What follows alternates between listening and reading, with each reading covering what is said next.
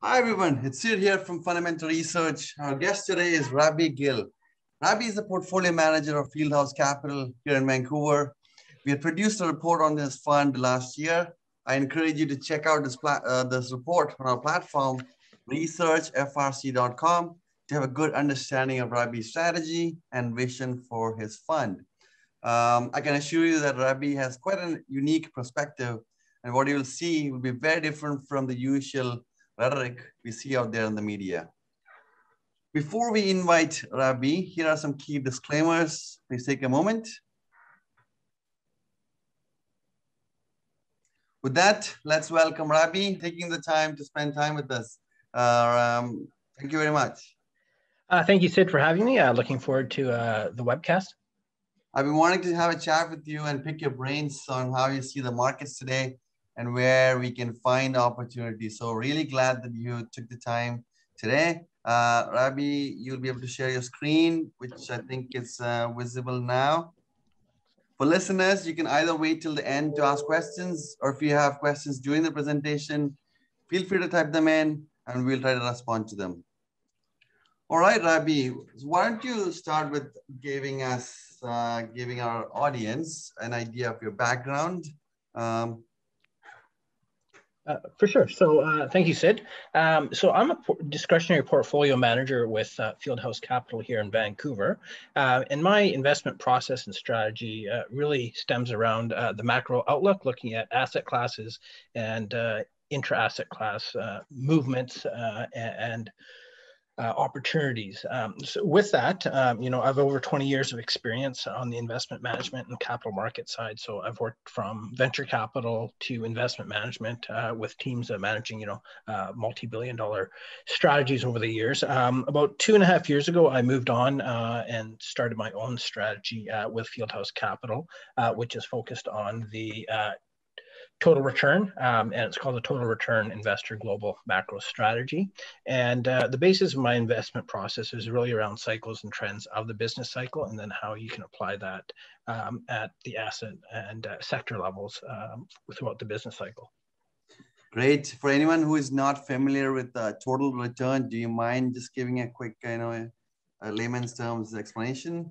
For sure. So what we're trying to target is basically, double-digit returns, kind of targeting 12 to 15% returns on an annualized basis, and regardless of where other equity markets or interest rates are going. So a lot of times what you have in the industry is that you're measured relative to a benchmark. So just an example, if the TSX equity markets are up 15%, you're trying to better the return of the market. But if the markets are down and say, down 10 or 15%, you're trying to lose less than that.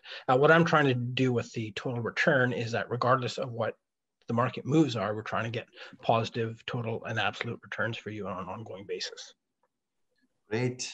Okay, let's start with your perspective, maybe a snapshot of the economy and the markets as of today. Sure, Sid. So we're really in unprecedented times, and I think most people can see that on the left-hand chart here. Really, there's a nice recovery that we had both in jobs and sales and GDP in the economy since the housing crisis in 2008, 2009. And then we had the COVID shock. And then since the COVID shock, we've had lots of government stimulus, lots of monetary stimulus, record low interest rates, employment coming back, but not really. There's people wanting to work, people making more money by not working and getting government support. And then you also have all these supply chain issues as well, whether it's global trade, whether it's local shortages of even simple things like bicycles that have really been impacted both positively and negatively. On the other side is, hotel, leisure, and travel is starting to come back, but it's still far away from where it was. And what's interesting is we've seen in the last year and a half or so, the S&P has doubled from its low during the COVID panic. But what we also know is that all these structural changes in the economy end up getting expedited during a crisis. So that basically means that anytime that we have a trend or kind of a secular change that's happening, that's long-term government regulation, technology, work from home, it always increases the adoption rate when you have a crisis or you're forced to adapt quickly. So we're in this unique environment, which can be difficult for investors. It means more uncertainty, more volatility. Is that what you're looking at? Well, yes. And really what happens is that we've seen on this chart here is that the market returns, the green here is the PMI, which is just the Purchasing Manager Index, and it just shows that as businesses are producing more and growing, the blue number is the year-over-year change in the S&P 500. So there's a real high correlation that when the economy is doing well, companies are making more money, more income, that translates into higher earnings per share, and usually that translates into higher equity markets. So if you understand where you're in the business cycle, it gives you a lot of advantages over just kind of fundamental or technical analysis. And as you can see quickly here, Sid, that you have these cycles that go kind of from, mid 2003 to 2008. 2008, there's a shorter one into 2012, then another one bottom 2015, and then we had the COVID bottom.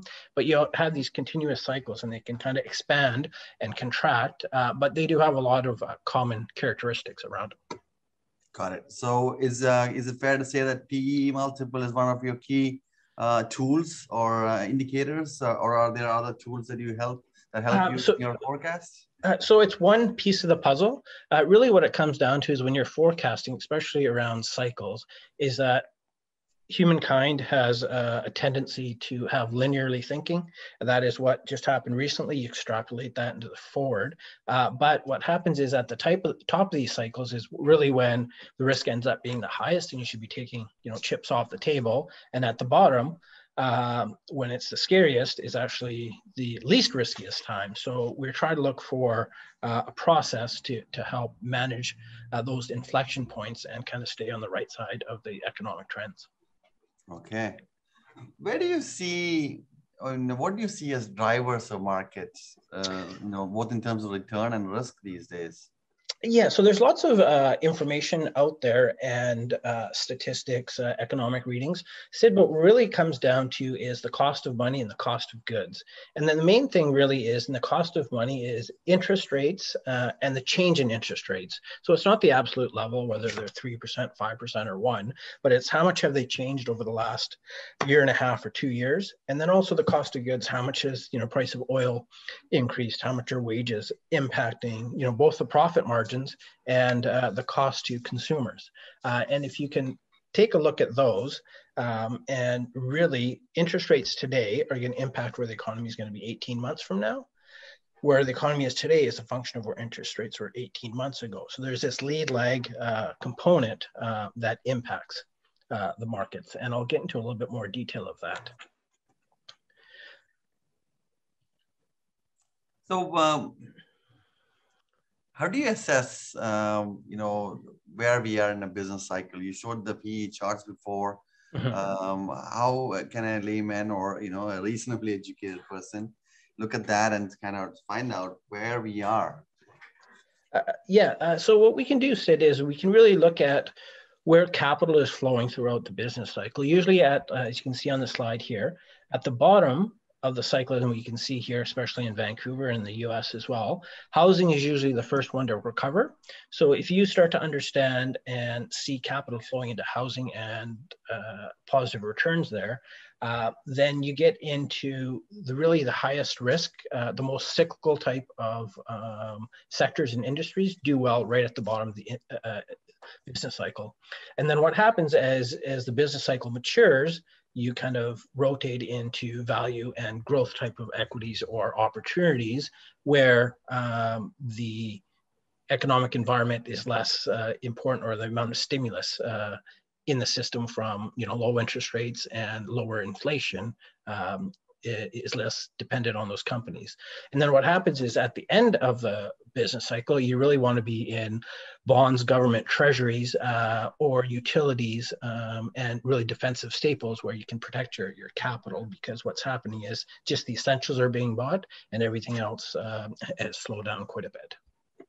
I should say that this is a very well laid out chart. It's useful for any investor. Everyone should frame and keep this. So where are we? Where are we exactly in this cycle? So yeah, so what sometimes happens is that instead of just having a single cycle, sometimes there's a bump that happens in the middle where you have kind of a mid-cycle transition, and it's kind of it extends for a little bit. So it seems like right now we're close to this kind of 1/3 to halfway through on the business cycle. And the reason I say that is if you go to the next slide, if you look at PMIs versus new orders, and new orders is kind of tells you where the business cycle is going to be going. This is a longer term chart, but if you just look on the right hand side, you can kind of see it with the green. PMIs seem to have topped for in the short term, and underneath it is the blue, where you can see that new orders are kind of dipped lower, and then they're going to pop up higher, and they actually don't peak till probably early 2020. So this is this kind of mid-cycle transition that you're happening, where everyone has a pent-up demand.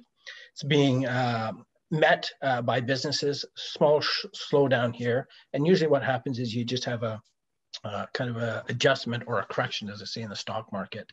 I guess we saw the same spike back in the past last recession, 2008, 2009-ish. Yes, and you see it on a regular basis, but sometimes this does kind of expand, or it happens a few months earlier. So it's not a perfect correlation, but it's definitely something to watch and gives you good insight. So what you can also look at is on this chart here, I have the 2-year and the 10-year US government bonds. But what I've done is I've inverted them, and it's the 2-year change, and I've moved it forward about 18 months. So as you can see on the left-hand side, short-term interest rates really correlate quite closely to what's happening with the business cycle. As rates had fallen, you actually have the business cycle falling, and as they start to increase again, you have a pickup in the business cycle. And on the right-hand side is the longer-term rates, and you can start to see the same pattern there as well. Again, it's always within 1 or 2 kind of quarters, but it gives you the general direction and position where you're in the business cycle. So even though that this might churn over, you have to remember we're still in positive territory. Above 50, it still means you're growing, but if it's rolling over here, it just means you're growing at a slower pace. From this, can you predict or estimate when we can see rate increases, hikes? Yeah, so what's happening right now is the Fed is going to be accommodative and keep short-term interest rates low for a long time. But if you look at the other end of the yield curve at the 30-year, here's a chart from the Bank of America that shows that the yield on the 30-year bottomed out almost at the time of COVID, is increased all the way into the summertime at about 2.35%, and since has dropped about 35-40 basis points. And this is also correlates to what's happening with the kind of reopening versus closure of the economy sectors. So with that as well, another way to look at here is this chart here shows the year-over-year change in the S&P 500 and also the ISM. It's just another survey for the PMIs. As you can see on the right-hand side, it appears that both the returns and the PMIs are peaking, but they're still in positive territory. Now I'm just going to go one step further there, Sid, is that this is a chart, and sorry, it's a little bit dark here, of the 30-year US bond. As you can see, over the past 30 years, interest rates have fallen and continue to be in this trend line going lower. If you do the opposite and you look at bond prices, so when interest rates fall, bond prices actually increase. This is just a chart of the US 30-year bond price. As you can see, it went from the low 60s back in the late 80s, and now we're trading at over $164. But within it, there's these periods where interest rates move anywhere from 1 to 2 to 2.5%, and they repeat in these kind of regular cycles as they go up, down, kind of consolidate, go up, down. And if you zoom in a little bit here, as with this chart, you can see back in 2011, from the bottom when interest rates fell or bond prices went up, you have moves of 24% here. In 2014, you had another opportunity where it was 20+%. If you look at the flip side, when interest rates back up, bond prices fell about 18%. And then back in 2018, you had another 27% move. Recently, we had a correction where interest rates backed up, as I said, to 2.35%. And as long bonds fell by about 30 basis points, you actually got about a 6% return on long bonds. So there's a real opportunity for you to position in long bonds as the business cycle matures and rolls over. And what we found from our research is if you go back 50 to 60 years, each time the business cycle kind of peaks and starts to roll over, you have interest rates that fall on the long end anywhere from 1 to 2%. And just from a technical perspective, the percentage change in a 30-year bond for a 1% change in interest rates is about 16. So a 1% move in long interest rates you can obtain a 16% move or profit or increase in price in that underlying bond. What's the typical time frame from during a recession after that rates start to pick up? How long does it take for rates to maximize or peak? Historically, it really depends on how much kind of monetary stimulus is in the pipeline. So what tends to happen is that, and it's kind of counter to what most people think, is that when the economy is doing well, interest rates actually rise because the risk goes down and capital flows to other assets. And what happens is when the economy rolls over, interest rates fall down. Now, the upside of the business cycle can be anywhere from kind of 1 to kind of 3.5 to 4 years. So that's usually where you see that drift of interest rates higher. But on the move down, when things slow down and you get closer to a recession, that move usually happens within kind of 12 to 18 months, which is a bit quicker. So about a third of the time it takes for interest rates to back up. Got it. So slightly shifting gears, any ETFs that can be used? Yeah, so I really focus on futures in my fund and my strategy. It just provides more liquidity and ease of positioning. But for retail investors that don't have access to that, the TLT and the TBT. So the TLT is just an ETF of long-dated U.S. Treasuries, 20 years plus. And the TBT is just the inverse of that. So when you think that interest rates are actually going to increase, it gives you that option to have that short or that inverse exposure to that.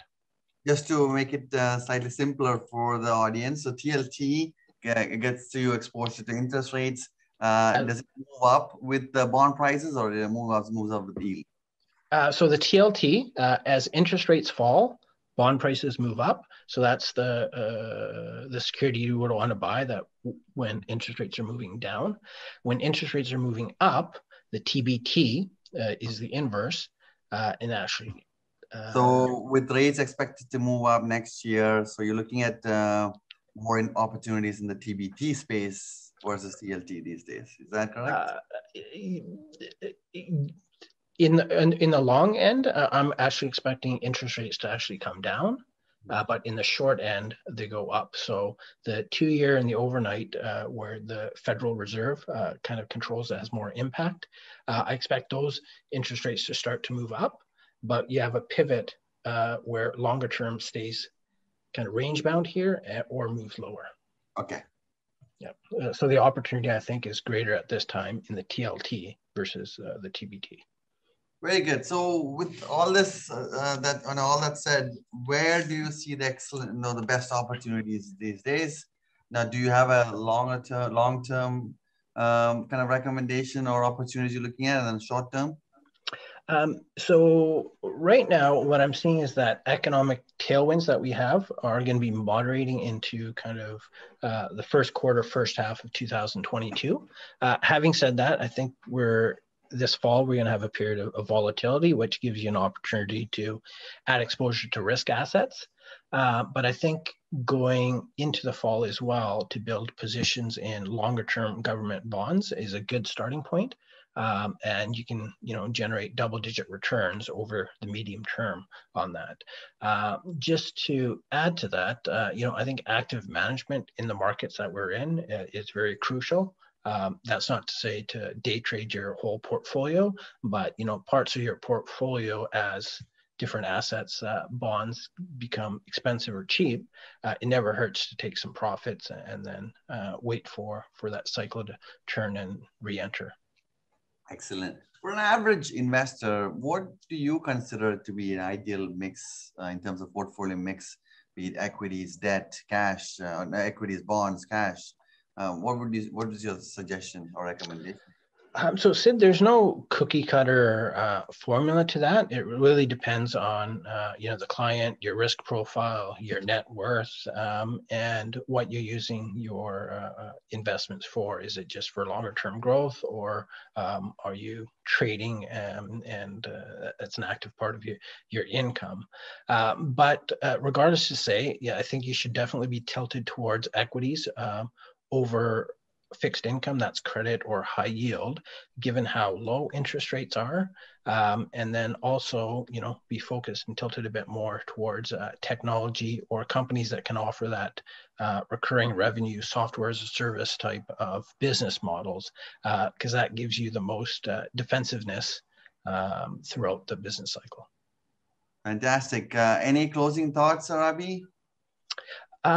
Just, there's lots of information out there for investors. Sometimes it's overwhelming, almost like a fire hose of information coming to you. I think the key thing is just to be disciplined and try to figure out a process that works for you. And it does take time. So, don't be frustrated.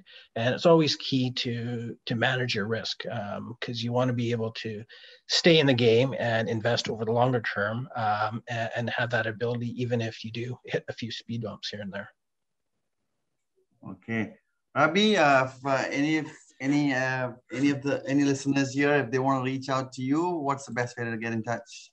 Yeah, they can reach me by email at rabbie.gill@fieldhousecap.com, or you can go to the Fieldhouse Capital website, and there's my contact information there. Okay, and as I mentioned earlier, we did produce a report on Rabbie's fund last year. So anyone interested, you can check that out from our platform, researchfrc.com. So thank you, Rabbie, so much for taking time today and sharing with us what you're looking at these days, where we can find opportunities. And also thank you everyone on the call for taking time. A recording will be uploaded on our YouTube channel shortly. Please ensure you subscribe to our YouTube channel and also sign up to be a member of our platform, researchfrc.com. You'll get alerts when we publish new reports. And of course, you'll be able to see a list of top picks. Thanks again and wish you all the best and stay safe. Great. Thank you, Sid.